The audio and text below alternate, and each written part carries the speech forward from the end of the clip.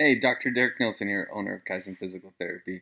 Today I want to talk about leg cramping. I've been having quite a few people come in lately complaining that they've had cramping and they've been told their magnesium or some sort of nutrition, potassium is another one, or they're dehydrated. They need to drink more water, and that's the cause of the cramping.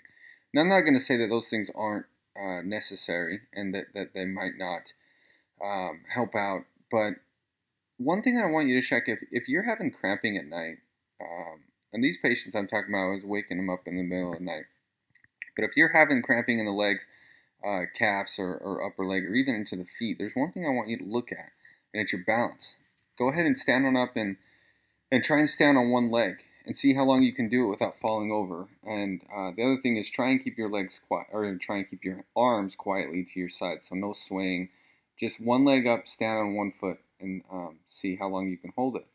You should be able to hold it for about 10 seconds without falling over or even swaying. You should be able to hold it for about 10 seconds quietly. And if you can't, maybe this is a sign that you need to work on your balance. Now, why is this so important?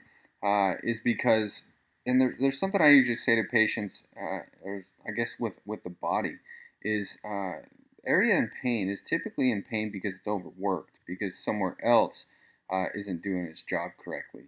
And that's the same with balance. Is your muscles are overworked if you have poor balance. So walking really is just a single leg balance activity over and over again. And when you're walking, if you have poor balance, it's just going to take muscles have to work that much harder in order to keep you up without falling over. And so again, the muscles are overworked, and when you go and lay down at night, they're just not acting the way they should, and so they end up cramping up.